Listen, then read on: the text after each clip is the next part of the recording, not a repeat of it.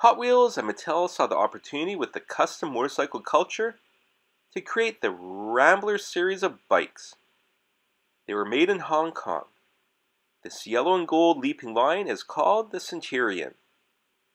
It's a three-wheeler chopper with a V8 motor that's just behind the driver. There is no room for a passenger. The handlebars are broken off and they're unfortunately missing. You can move the handlebars up and the jaw of the line would move.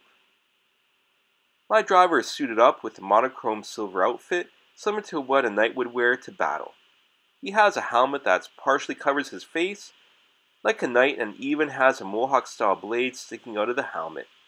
A very menacing looking guy you wouldn't want to mess with. I had a couple additional examples, but I'm not sure if I gave them to my European cousin or if they're still located at my mom's house. In the 1970s, there was a trend towards customizing vehicles. Vans were converted to plush man caves, and bikes were upgraded to large motors and additional wheels to support the weight. Paint jobs were a large part of the customization. Metal flaking, pearl finish, and murals telling a story or creating a theme added to the personality of the vehicle. This culture has continued on even today, with many shops and artists doing incredible work around the globe. It's nice to see Asians influence Europeans, influence North Americans, and beyond.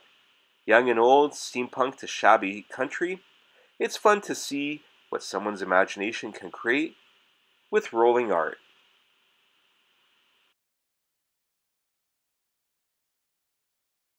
Please subscribe to my channel by clicking the link down below. You also may leave a comment, and I will respond. Cheers.